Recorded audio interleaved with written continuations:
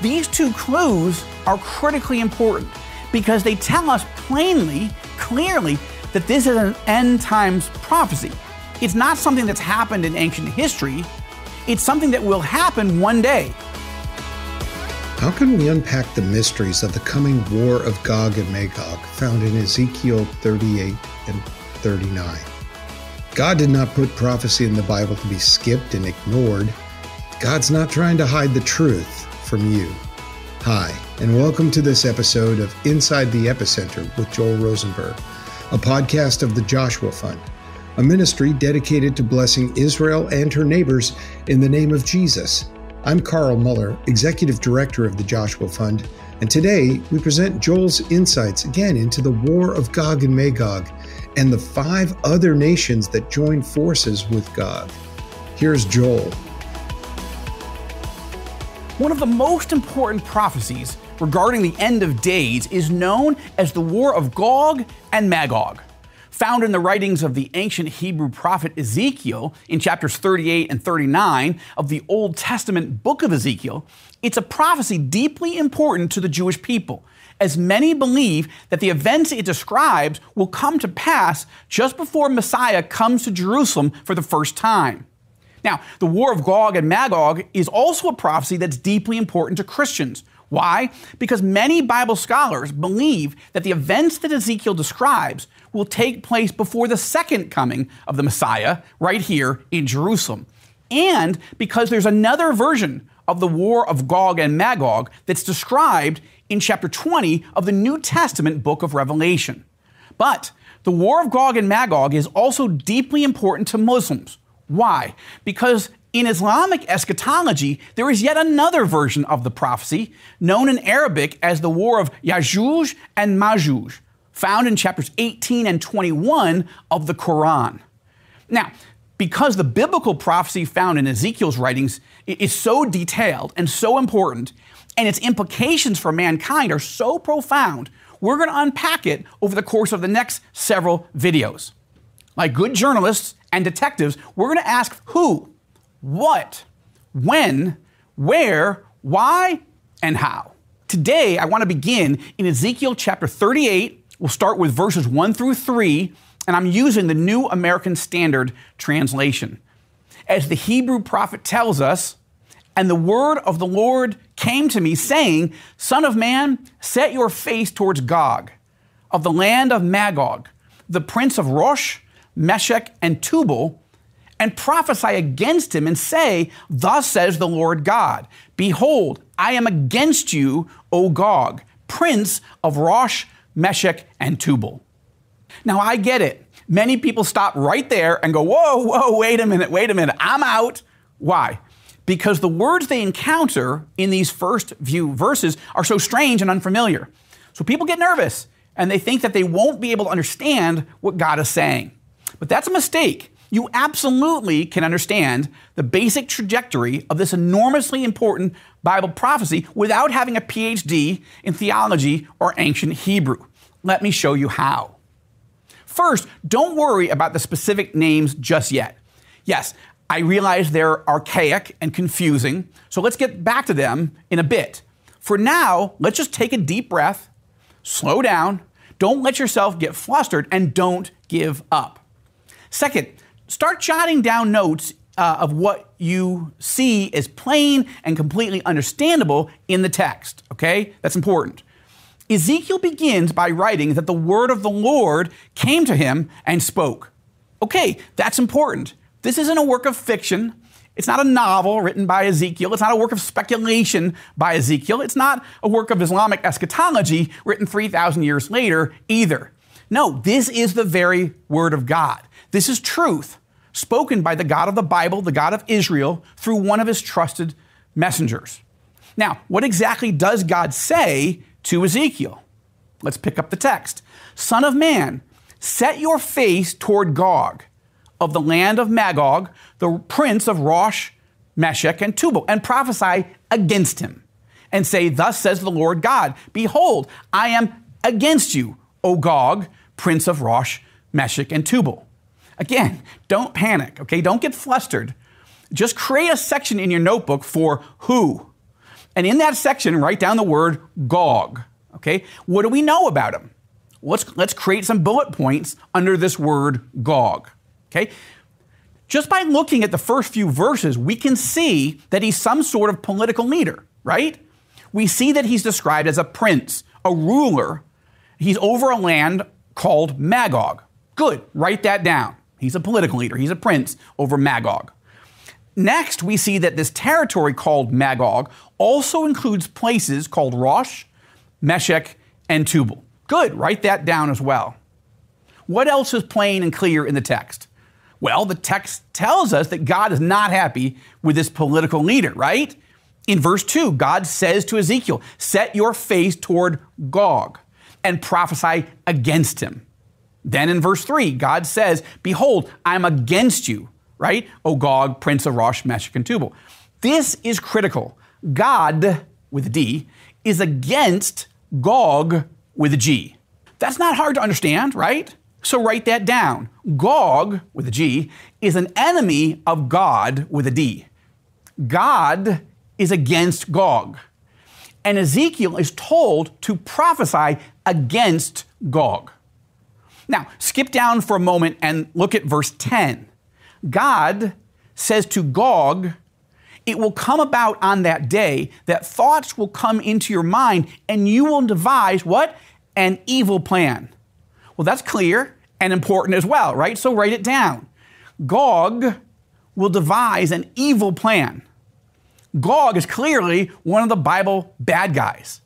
Okay, so already a clear picture is emerging of who this Gog character is. Now, it's time to ask, what is Gog going to do? What is this evil plan that Gog is going to devise and execute? As we study verses 4 through 12, we see the plan begin to unfold. Verse 4 tells us that Gog is a military leader. Be sure to write that down under who. He's a military leader. But under what, note that Gog is going to mobilize all, not some, but all of his military forces. Quote, I will turn you about and put hooks into your jaws, and I will bring you out and all of your army. Horses and horsemen, and all of them splendidly attired, a great company with buckler and shield, all of them wielding swords. But we also learn that Gog will not be acting alone. Rather, it turns out that not only is he a ruler of a specific land, he's also a geopolitical leader, and he's building a military coalition made up of forces from other countries. Be sure to write that down under who. Now we need to add some other bullet points under who. Who are the other nations that are involved in this military coalition?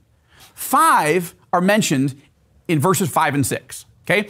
The first nation mentioned is Persia. The second one mentioned is described in the New American Standard Bible as Ethiopia. But the Hebrew word that's actually used here is the word Cush.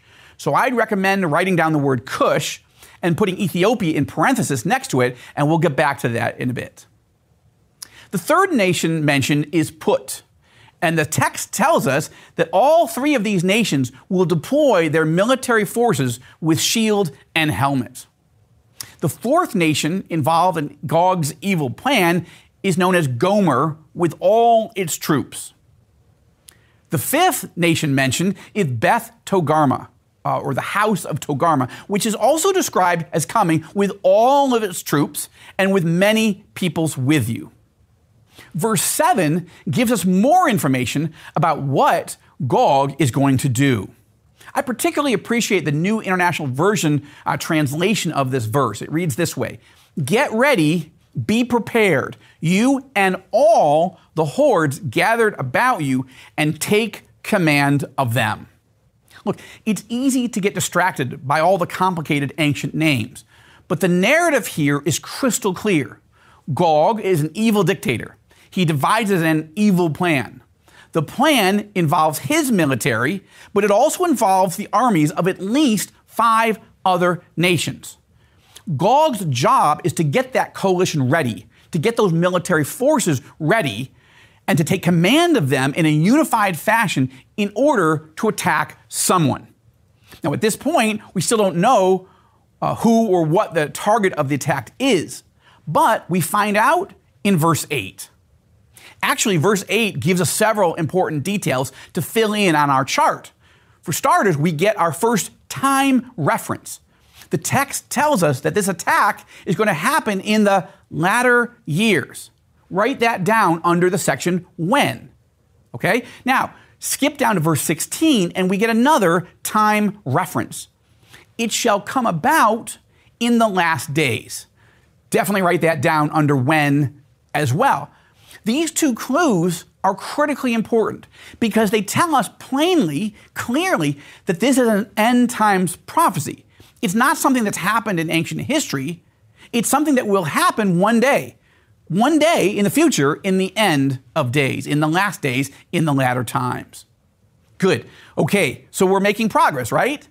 Now let's go back to verse 8. Here, God says to Gog, after many days you will be summoned. In the latter years, you will come into the land that is restored from the sword, whose inhabitants have been gathered from many nations to the mountains of Israel, bing, there it is, which had been a continual waste.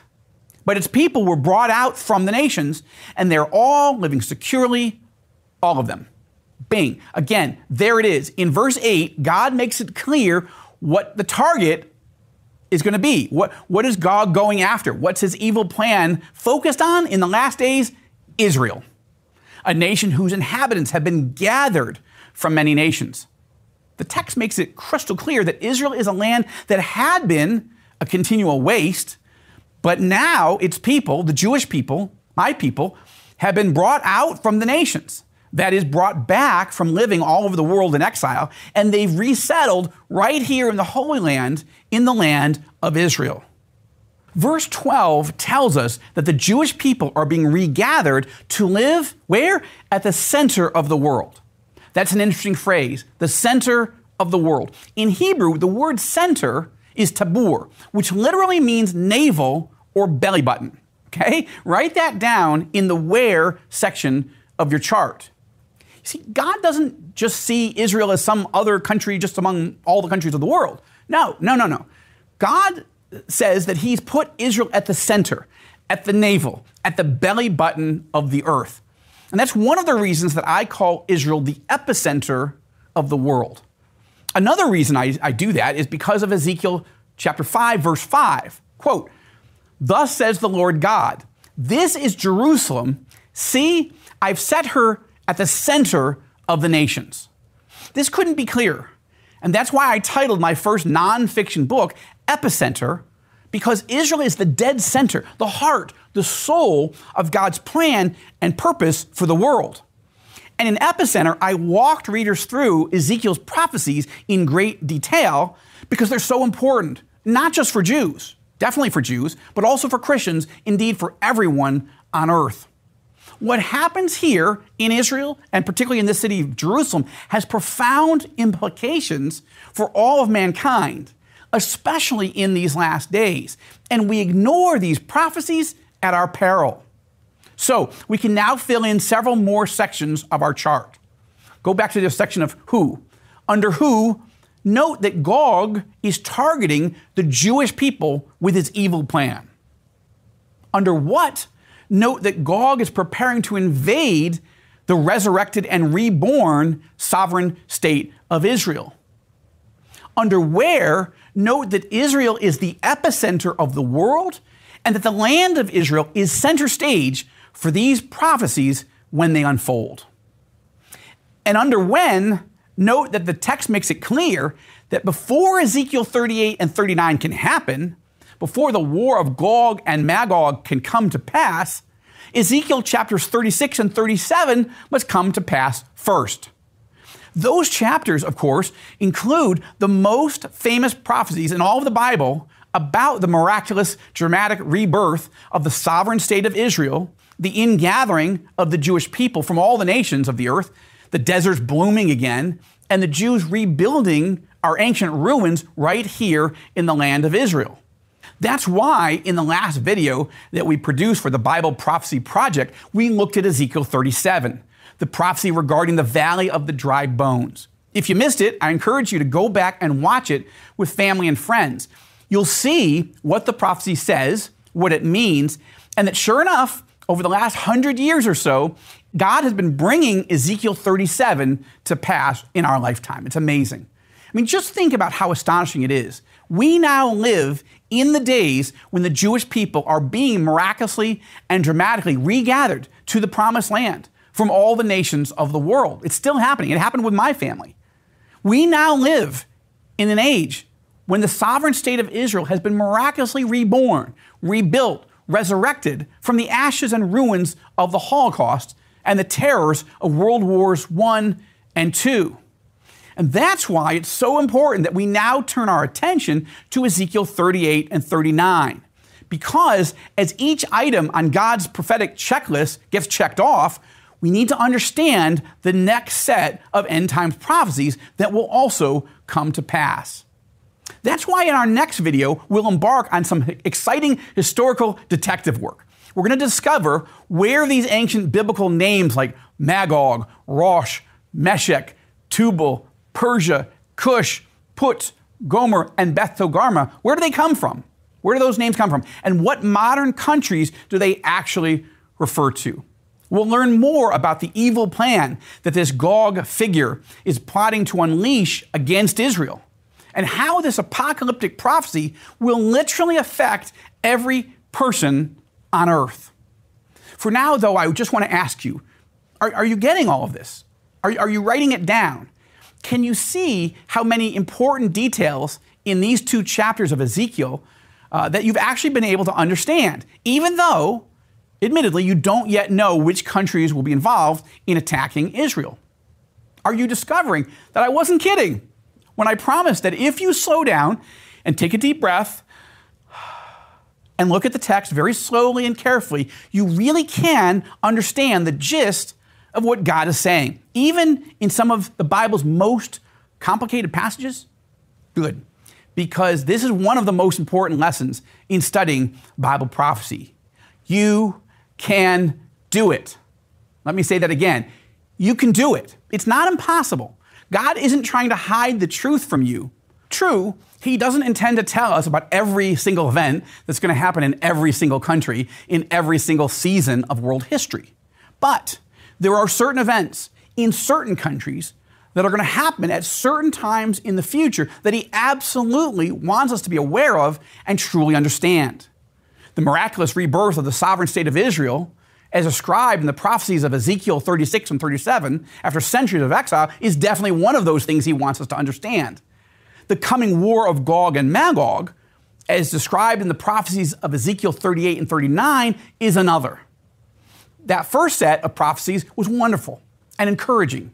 The second set is, to be very honest, very, very sobering. But we dare not ignore them, because they're not a bunch of guesses designed to scare us. They're a bunch of promises from Almighty God designed to prepare us. And that, my friend, is the purpose and the power of Bible prophecy. Our verse of the day today is found in the book of Revelation, chapter 1, verses 17 and 18. When I saw Him, I fell at His feet as though dead. Then He placed His right hand on me and said, "Do not be afraid. I am the first and the last. I am the living one. I was dead, and now look, I am alive forever and ever, and I hold the keys of death and Hades." Our prayer requests today are to pray for the nation of Israel and the people of the Middle East, that they would come to know God in great numbers in these last days. And second, pray that more and more pastors, seminaries, churches, and just people in the United States and throughout the world will understand the importance of prophecy and why it should be taught. Well, thank you for listening to this episode and understanding a little bit more of the prophecies around the war of Gog and Magog and why Israel is at the very epicenter of world history. If you've found this podcast valuable, please get in touch with us. Let us know who you are. Do you want to know something else on this show? Do you want to have a question for Joel to answer? Send any comments you may have. to podcast@joshuafund.net. Your feedback is incredibly valuable to us as we develop this podcast. And as always, you can check out our show notes for anything you heard on the podcast that you'd like more information on. For Joel Rosenberg and the Joshua Fund Ministry team, I'm Carl Muller. Thanks for listening to Inside the Epicenter with Joel Rosenberg. I'm Joel Rosenberg. On your left, you'll find some videos we've chosen specifically for you. We look forward to partnering with you to bless Israel and her neighbors in the name of Jesus.